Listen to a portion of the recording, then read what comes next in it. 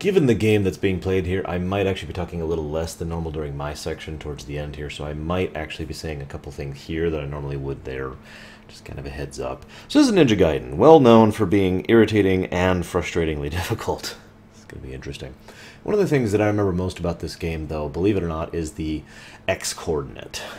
In other words, this is one of many games did this, where the enemies actually spawn based on a specific coordinate as to where the camera is, which is effectively where the player is. And so when it hits this particular coordinate, a specific pixel, the enemy, if it is not, you know, the monster object, if it is not already spawned, spawns and then starts doing its AI.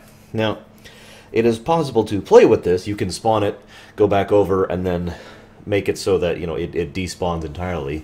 You can also set up a thing where you kill it and it instantly respawns, especially if you happen to be standing right on the particular coordinate.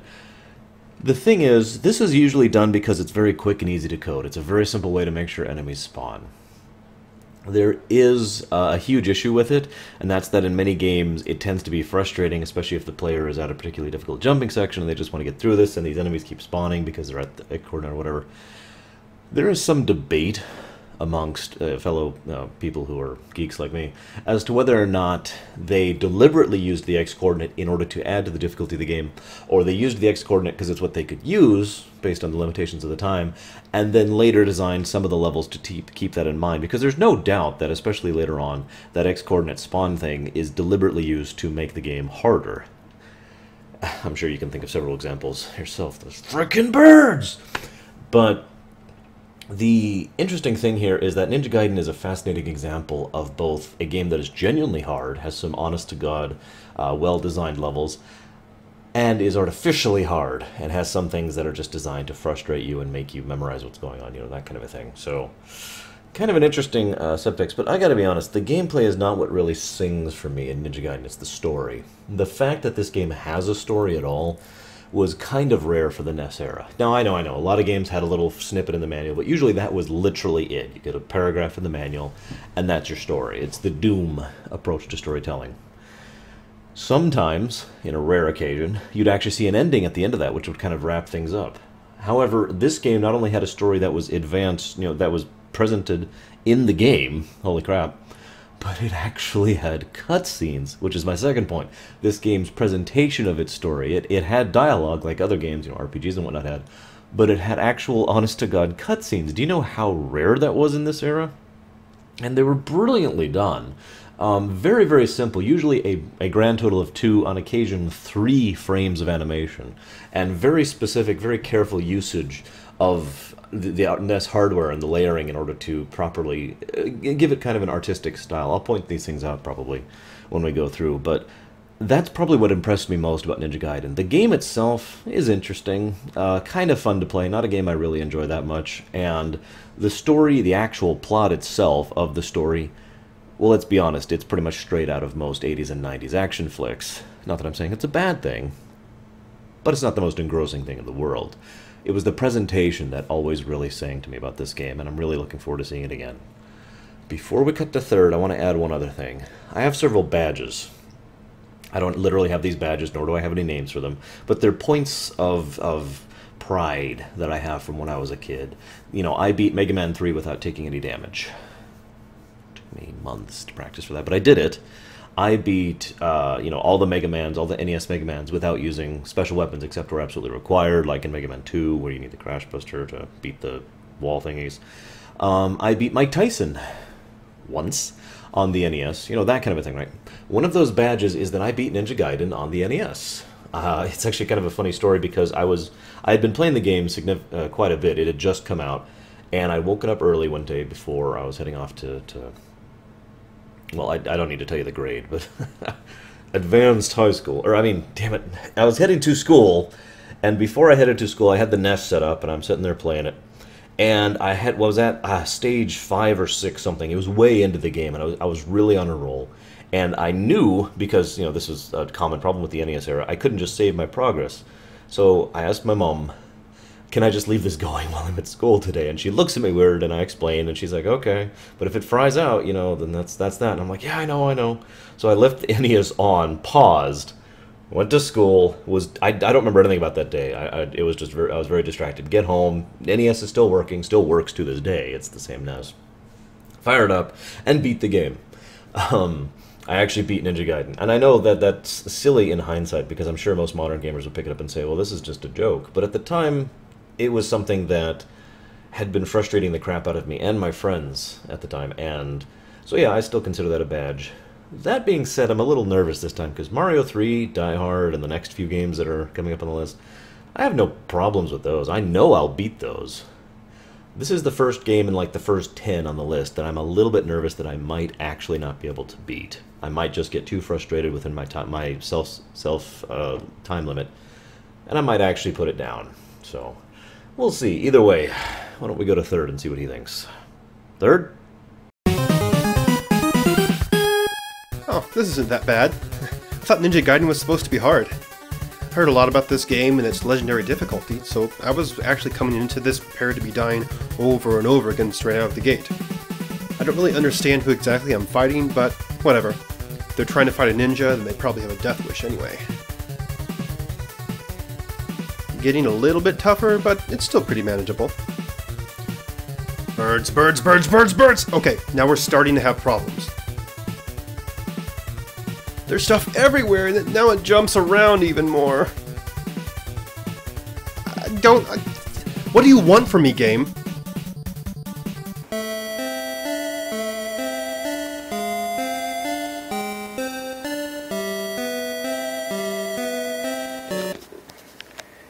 He's sad. You get it? He's upset. Whatever. Right. Okay. This game started out pretty well, but pretty soon developed into a frustrating series of replaying levels over and over again. And I was never really a huge fan of these precise platformer games, and let me tell you what, this is one of them in spades. Although there's honestly many different subtypes of platform games, I'm putting this in with those precise platformers because that's what it started to feel like near the end. You can call it a ninja-style platformer, just a platformer, whatever. Doesn't matter in the end. Okay, you know what? Let's start from the beginning and with some positive things. I was honestly impressed that there was a story to this game. This is actually the first non-RPG NES game I've played where they've presented a story that I could follow. Sure, it's simplistic and nothing really original, but they actually went out of their way to put a story in it and give you an explanation for why you were advancing through these levels. I'm not sure where the football players and the other weird enemies fit into this, but let's not examine this more than we need to. It made the game as a whole feel more like a complete experience, that I had accomplished something at the end by completing the story instead of just beating the game. It gave me a drive to beat the game by wanting to see the main character succeed in his endeavors, definite plus. For the most part, the controls were pretty solid, although I still struggled with doing wall jumps up until the very end. I never quite could master going straight up a wall, and you obviously could do that since I did it several times, but I could never get it exactly right. Sometimes I could progress, and sometimes I couldn't. Other than that relatively minor thing, it was actually very responsive to what I wanted it to do. The music and sound effects for this game, while simplistic, were catchy and appropriate. I found myself enjoying several of the tracks in this title. They were energetic and gave you a great sense of action all throughout the game. Killing enemies gave you a satisfying swoosh of the sword followed by a thwack as they exploded, and unique sound cues made it very evident what was happening. Good events like obtaining a power-up or hitting an enemy had a rising higher pitch, and negative events like an enemy hitting you had a falling lower pitch. This may sound basic and a bit duh, but I've run into games before where they haven't done this and they've suffered for it. Until you got used to what sound effect did what, you couldn't tell from just the audio cue what was actually happening. Audio cues are important feedback to the player, and not implementing them properly just confuses them even further. Okay. Now that we've got that out of the way, and I've praised them for not screwing up sound effects of all things, I'm afraid the next few things I'm going to talk about are going to be negative. So let's talk about power-ups. All throughout this game, I had little clue about what power-ups did what, and I never really fully figured that out, even after beating the game. It gives you little indication as to what they do, how much of those power-up points they take to use, or whatever that's called, or even how you activate them. One I know of is activated just by jumping and attacking rather than the use button that the other ones seem to have. Because of the nature of the game, it's really hard to experiment with the power-ups too. Thankfully, you don't need them to beat the game, so it's not essential that you figure that system out. and they were a good idea, just a bit poorly implemented, even for a NES game. Speaking of frustrating things, here's the number one thing that drove me through the roof. The gotcha traps. Jump across a pit and suddenly out comes an enemy right at you. Can't adjust your position, and unless you have superhuman reflexes, and you just happen to be in the right position to slash them with your sword, you're going to get hit and fall in some pit, and die. This forces you to replay the level until you have memorized all of these areas, and know exactly where to jump to avoid instant death. I don't think this is a really good way of introducing difficulty to the game, because it often carries with it a great deal of frustration for the player. You don't really give the player a sense that he's been fairly beaten. Further increasing my frustration was the seemingly wonky nature of the hitboxes of the player and the creatures. There were many times when I would seemingly swing my sword right through enemies and cause no damage, generally when they were up close. I don't know if this was intended or not, but it did lead to several situations where I was dancing back and forth, trying to hit a guy who was just sitting there pushing me off the ledge. Not incredibly fun. Once I was pushed off of that cliff and finished my lives, guess what? Restart the level. This wasn't as big of a deal until I reached the end portion where I died a lot. There were many an exasperated sigh as I had to reset the level. The bosses in this game were also not great. They were either too easy, as was the case for all of them, except for the next to last boss, or insanely difficult in that particular instance. The last boss was honestly the only one where I felt like I was approaching somewhat of an interesting boss fight. In that fight I had to dodge random flying bobs of bubblegum while slashing off various pieces of the boss. It was at just the right speed, so I felt like I could do it without having to memorize a pattern, yet fast enough that I didn't feel like it was just a cop-out. I was able to get what was happening pretty quickly after some trial and error at the fight, and it was, well, honestly kind of fun. Every other boss, with the exception of the last one before that one I mentioned, I just slashed at their knees until they died. That's how easy they were. When I sat down and counted out the total amount of footage I'd recorded for this run, I was actually surprised. It was much shorter than I remember it being. You know how they say, time flies when you're having fun? The opposite applied here. This game seemed much longer than I remember it being because I was just slogging through the final portions of the game. It wasn't fun at that point, it was just me trying to get through it so I could see the ending. I didn't feel challenged, I just felt frustrated. All in all, I probably won't play Ninja Gaiden again. I don't regret playing it, but it's really just not my cup of tea. I wouldn't say that it wasn't fun at times, especially during the beginning stages, but the frustration just got in the way too much, especially towards the end. During that period, it was more of an endurance run than anything. Unfortunately, its age is probably going to work against it, and it'll definitely feel like a less polished version of more modern platformers. But you know, even if so, you should probably give at least the first few levels a try, if only to appreciate how much we've come since then. This game receives 2 badges, the Save the Princess badge for completing it, and this other little guy. And I think you can probably guess what this one means. I was really on the fence about giving this another certain badge, the badge of quality. In the end, I decided against it because I do think it's honestly a good game. It's not a game I would rank up there as a good quality game. There are enough things wrong with it that I don't really think it deserves that badge. Did you hear what she said?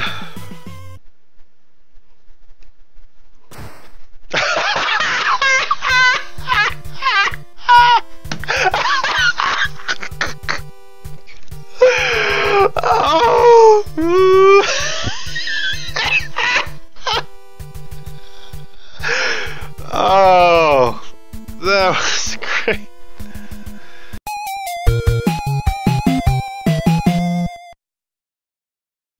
Man, this came out in 1989. I guess that dates me a bit, doesn't it? So for those of you who missed the intro there, it was all about the obvious, you know, it had the awesome music, and this is also awesome music. Love the music in this series. It was all about your father sending you a message about how he was going off to a duel to the death and telling you should find this archaeologist, Walter Smith, I believe it was, and avenge him. Actually, he said, be always brave, I believe was the exact quote. Whoops. There we go.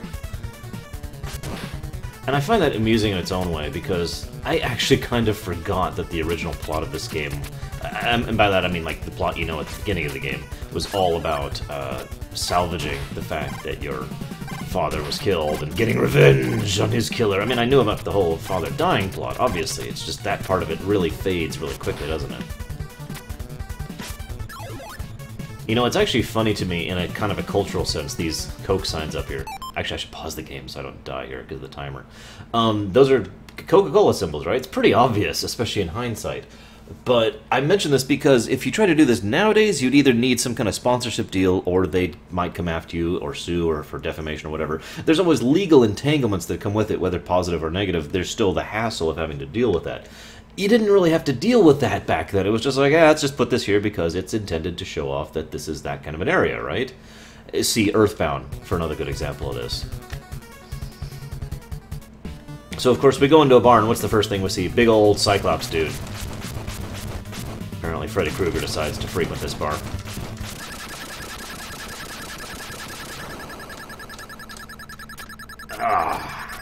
Not very well practiced in this. Oh well.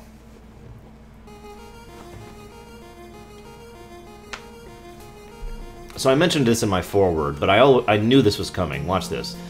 One frame there, another frame for him turning his eyes, and then he changes position and she comes out from behind him.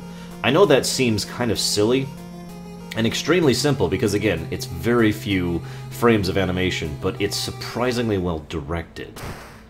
And the put to gray to show that you've been shot, you know. Oh my gosh! I also like after fighting through all that, you know, it took her to bring us down. I'm your future love interest. Wait, I'm not supposed to know that. Except I would know that even if I hadn't already played this game. Like I said, the plot of this game is actually really simple. And yet, I just have to praise it, because even now I'm actually still enjoying its presentation of it. One of the other things I want to kind of praise about this game is the tightness of the controls. It's actually... that's probably going to sound a little bit on the weird side, but you'd be surprised how many games, even into the modern era, just do not have precision when it comes to the control setup. You know, there's a few frames delay on you doing something, or it actually happening, or maybe there's a little bit of animation that has to play first. You know, how many games have you played in the modern era where it feels like you're sluggish, or you're on ice skates or whatever? You know what I mean.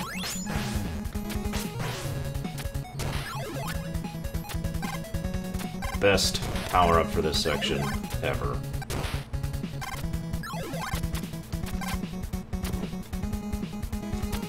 So one other thing, and this is a definite negative, and I'm surprised I forgot about this. On any times where there's a thing where you have to go down, whoops, you have to actually walk down. You can't fall down. If you fall down, you die. Even though the stage actually proceeds downwards, you still die. One thing this game does suffer from, and most early NES games suffer from this, is a general lack of, well, guide, really, I guess is probably the best way to put that. Because, unless you actually know what all these power-ups do, and really the only way to know them is to have a guide, or to experiment, you're probably kind of lost on what the hell's going on here.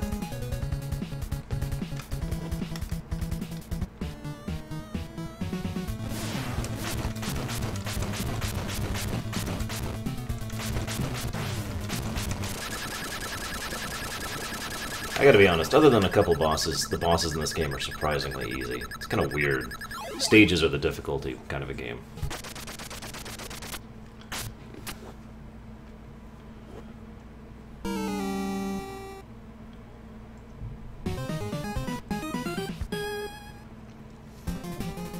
Man, this really is straight out of an action flick.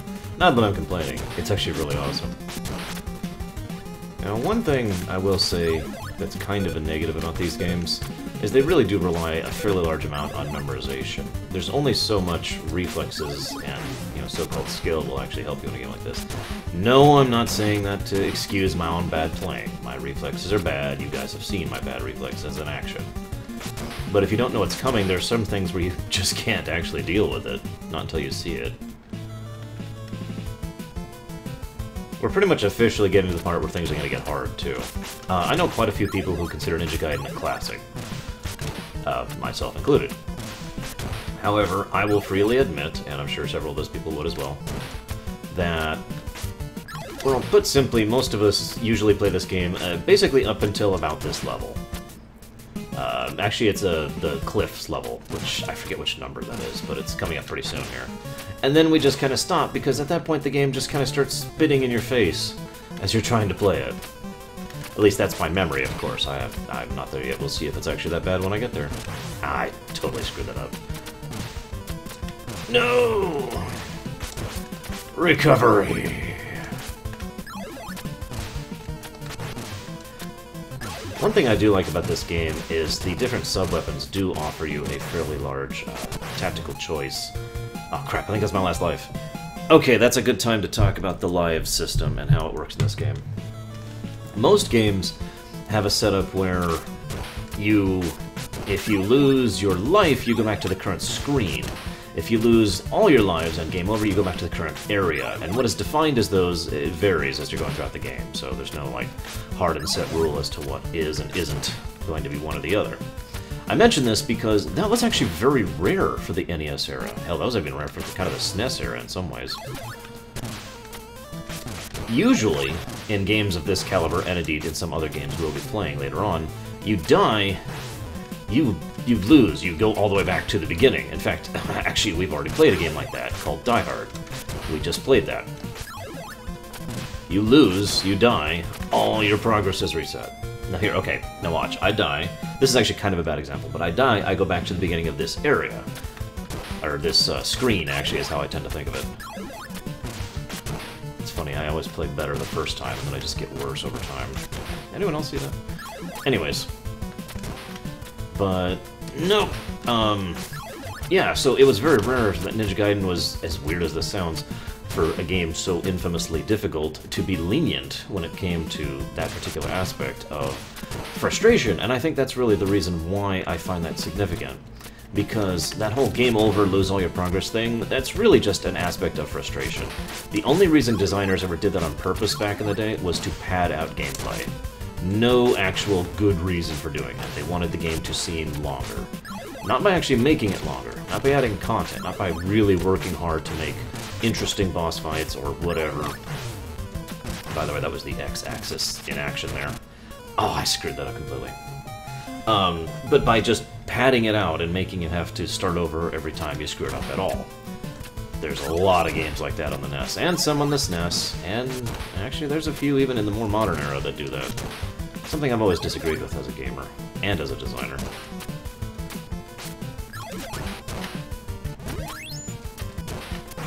Damn it. Thought I was going to keep that going for a bit longer. One thing that does take some getting used to in this game is the hitboxes are very unforgiving, and not as well defined as one would hope for them to be. As another good example of the X-spawn thing I talked about in the preamble, by the way. I do it artificially just for you guys, but hell with that. I won't actually beat this stage. I've been talking on this stage for a while because I keep dying on this stage. This is probably as good a time as any to mention that we're not using save states. Well, I'm not using save states. I have talked to Third about this. We're both in agreement that if we are going to use save states, it's going to be a special exception, and only for games that are incredibly frustrating or pissing us off. Ninja Gaiden is a game I've beaten before without cheats or anything like that, and I would like to do that again. It's worth noting I haven't actually beat Ninja Gaiden in a rather long time. Like an extremely long time. So I'm not 100% sure if I'm actually capable of pulling this off. If I do start using save states, I'll say something in the interest of, I don't know, journalistic integrity or whatever. Man, I'm sure getting good at this level. Shoot. I guess that's how it works, isn't it? Practice and all that. Okay, if I don't stop screwing around, I might actually lose this guy. Which is silly, because you can actually kill his projectiles. See? Just like that. Screw it, I'll be patient.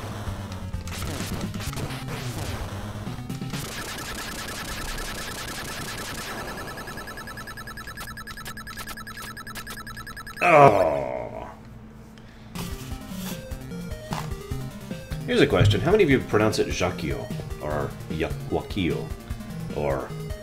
actually, I've heard a couple others, but Jacquio is the one I've heard most often. Curious what you guys call it. One other thing I like, and I've kind of forgotten, is just how much story there is in this game. I mean, granted, I already praised the story, but I'm talking the cutscenes are surprisingly long. In some cases, I'm spending more time in the cutscenes than I am in the next actual stage, and I love that. It's awesome. I genuinely forgot just how much of this stuff there was. It's surprising, not just for the era, but, you know, for a side-scrolling action... Well, I want to call it an RPG, but that would, of course, be completely wrong. Platformer, I guess is really the word for it. I mean, hell, how much story was in Mario Bros. 3? Not to bash Mario Bros. 3, but you get the point. Okay, so you want to see an example of the X spawning coordinate thing in a nutshell. This right here is a great example of it.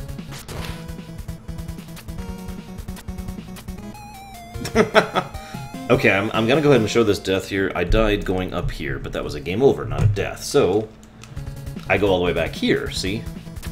It does punish failure, but it doesn't punish it by, you know, screwing you over in the face and telling you to screw you, as many other games of this type can and do, and, well, let's be honest, this own game sequels do, but we'll be talking about those later. So it's debatable as to whether or not the designers of this game actually made a fallacy in their design concept. By the way, Infinite X spawning again. Sigh.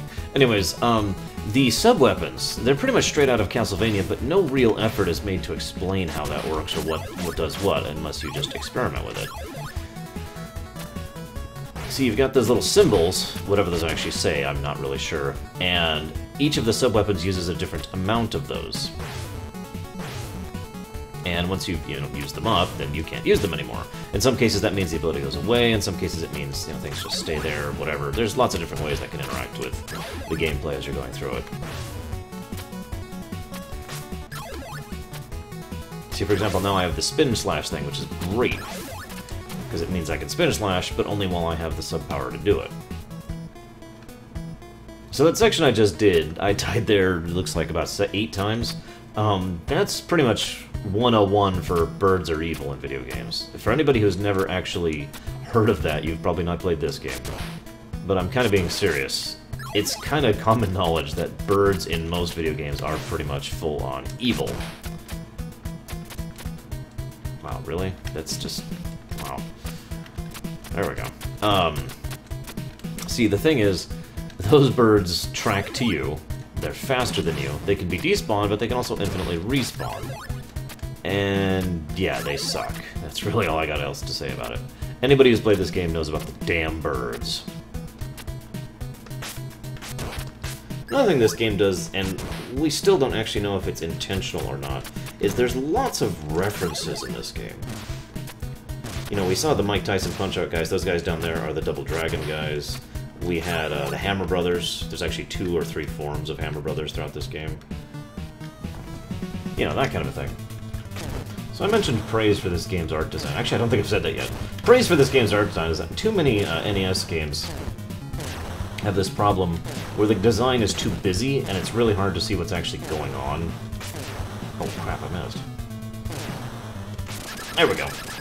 But not only is this well-designed game, and it's always really clear what's going on, where you are, and all that fun stuff, but it likes to do things in the background, and that, like in that scene I was just in, you could see little bits of the statue guys back in the background there, which will be indicative of where we're going, and it's just a tiny little way to flesh out the story and the overall setting that we're going through. Tiny, dinky little thing, but well done.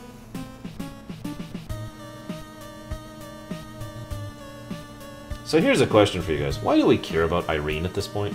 We've encountered her once, and she shot us with a tranq dart, and then she gave us a statue and ran away. Or we ran away, I guess. That's it. Why do we care about Irene? I mean, I know she's our eventual love interest, but this is really fast, even for action hero movie purposes, because then we rescue her, and then we fall in love. Yeah.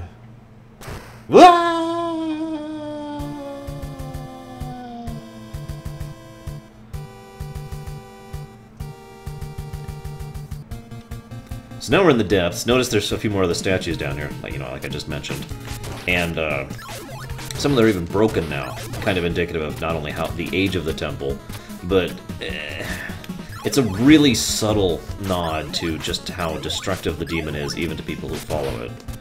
which, admittedly, we don't even know until later games, but it's pretty clear that they had some idea of the mythos already in mind when this game was made. Oh crap, I hate those guys.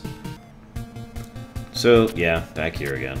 You may or may not have noticed this, given how much gameplay footage I'm cutting out of this, but one of my big strategies has been to basically try to despawn enemies as they come, rather than actually fight them. Like that, there we go. Great example. Finally, I got to show that off. And that, got rid of the bird that way, too. It's actually a pretty common strategy, especially among speedrunners of this game. Catch you, little bastard. Hate that guy. I still don't have any sub-weapons. So I mentioned earlier, I'm just going to pause here for a second so I can talk freely. I mentioned earlier that most Ninja Gaiden players who are fans of the game, who said it's a great game, myself included, usually play up to a certain point and then we just kind of stop. This is where that is. 5-2. Great music, great graphics, great terrain.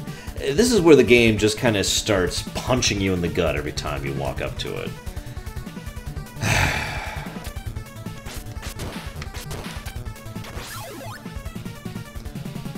Okay, so this is the hardest jump in the game. I'm not actually kidding. Wish me luck. Ah. Yeah, okay, no. A couple more tries at it. Okay, take two. Oh my god, I actually made it. No! I had to say something, didn't I?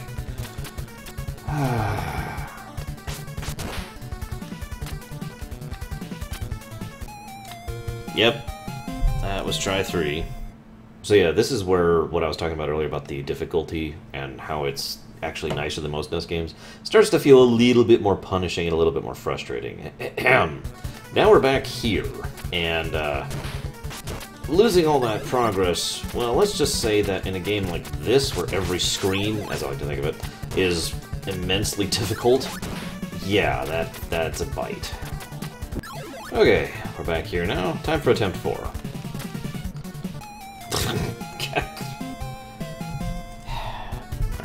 Come on. Yeah. Yes! Yeah, die, man. Die!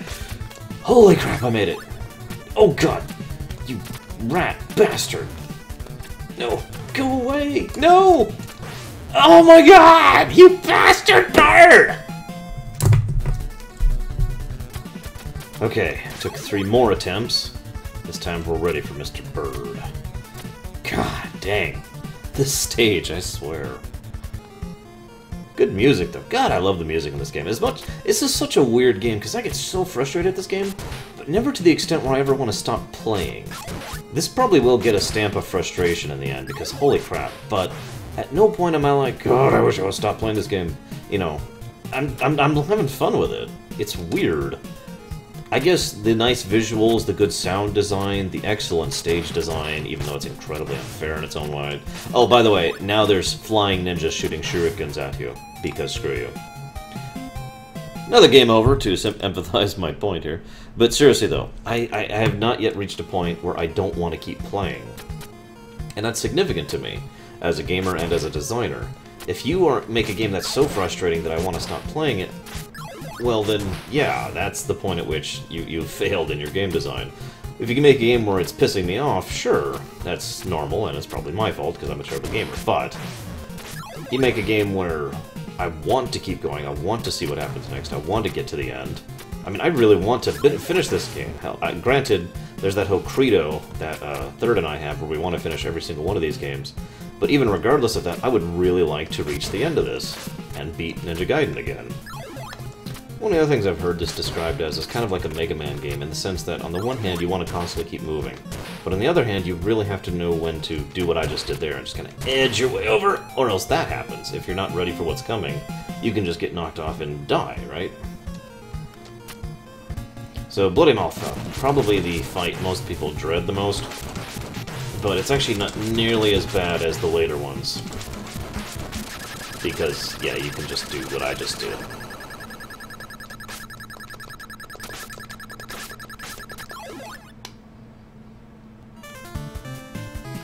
So here we are, Act 6. This is when the game officially stops punching you in the gut, and... I don't know, they bring out a tank and start shooting you in the nads. I don't even know what to call the game at this point. This is when the game just stops even pretending to be fair. And I'm not even talking about the levels thing, so when I gave over, which will probably happen soonish, given my record so far, I'll show you what I mean. Now this is the point at which the game starts getting a little bit weird for me, because I don't like, you know, demonic imagery and whatnot. Weird, I know. Something I actually did. Oh wow, I was low on health. Anyways, it's something that I didn't like about the Doom series as well, to be completely honest with you. And other similar franchises. In fact, it's one of the things that I disliked most about the Devil May Cry franchise. Whoa, didn't mean to do that.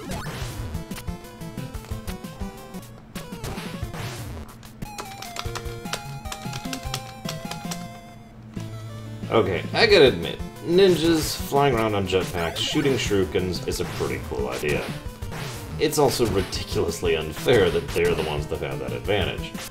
I challenge all the budding game designers out there to make a game right now about playing a ninja on a jetpack who shoots shurikens. If I'm not mistaken, we're actually pretty close to the hardest jump in the game, as popularized by the Angry Video Game Nerd, which is kind of a thing now for most people, regardless. Yeah, that right there. That guy. That guy. That guy. Now that's how you get past that, by the way. You despawn his ass, and then try not to get hit by the bird. There we go. No! I just need to get across here, and not die to the bird. God, fucking. Ugh. Maybe I should take back what I said earlier about this game not being frustrating. Well, I guess that's a lie, because I didn't say that. I just said it didn't make me want to stop playing. It's definitely frustrating. Okay. So, whoa, shoot. Okay, this is kind of funny. Mr. Hammer Brothers over there is really confused as to what to do there. Just thought I'd share.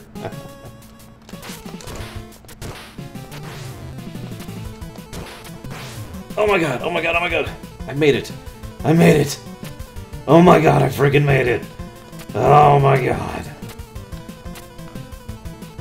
I need to not die now, because... yeah, I don't want to do that again.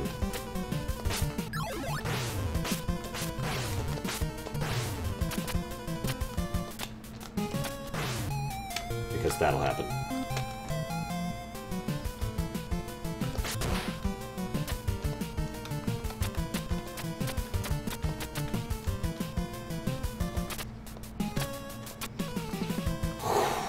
Alright. Holy crap. Now the fun part.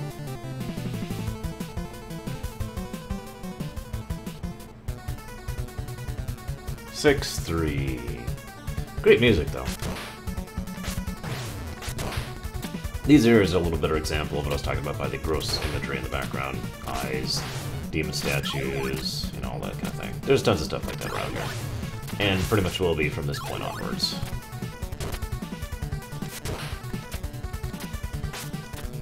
So in addition to the other 1,000 problems at this stage, I'm facing another sudden threat that hasn't really been a problem thus far. I'm close to running out of time because of how long it's taking me to go through these areas. Ah! And of course, dying resets the timer, so I guess never mind, I'm fine on time, because I died. Come on, there we go. God, this area. Berserker mode doesn't actually work. You have to time it like I just did. God, I have like no hearts? Power? I don't even know what to call it. Whatever!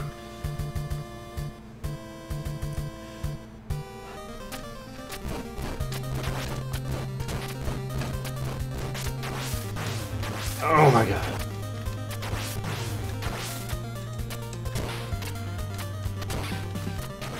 So I've found the best way to take care of this guy is literally just to Berserker rush him.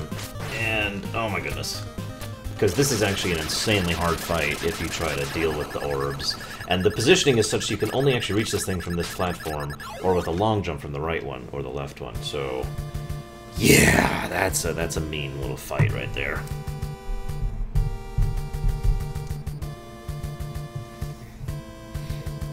Wow, I have a lot of deaths in this game.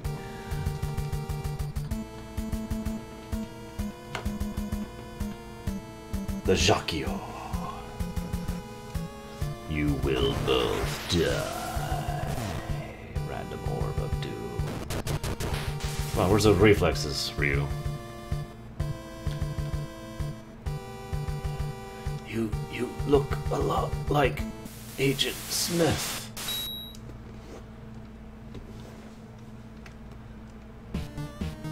No crap. Oh god, I don't have anything for this guy. This is an insane fight. I can't believe I walked into this unprepared. I'm screwed. Yeah, I'm gonna die.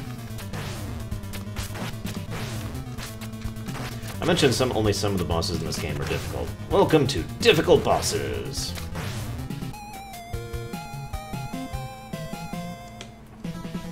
Yeah, so look where I am. I just died to Jacchio, and look where I am. Seriously. That right there is what I was talking about and what I've been hinting at this entire time. The ridiculous, just punching you in the balls level of, oh, guess what, you died? You get to go through all of Stage 6 all over again because you died to the Jacchio. Some people have actually theorized that that's a bug because it is so out of nowhere and so incongruent with the rest of the game, including Stage 6 itself. Because if you die partway through Stage 6, you start over again, or if you die on the fight against your father, you go right there. But no, you go all the way back to 6-1. Oh my god! Well, let's get back to it. Oh my god! Oh my god, I actually got him. I actually got him. Holy freaking crap. Ah! How did I do that as a kid without tearing my own skull out?